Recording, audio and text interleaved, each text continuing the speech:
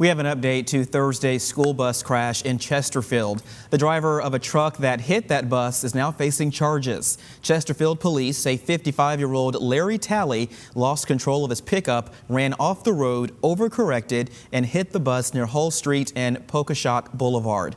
Now that bus overturned and tumbled down into a ravine. 5 students with special needs were on the bus at the time, along with 2 adults. All of them were taken to a hospital for treatment of non-life-threatening injuries. Police say Talley, who stayed at the scene, has been charged with reckless driving and having an expired vehicle inspection.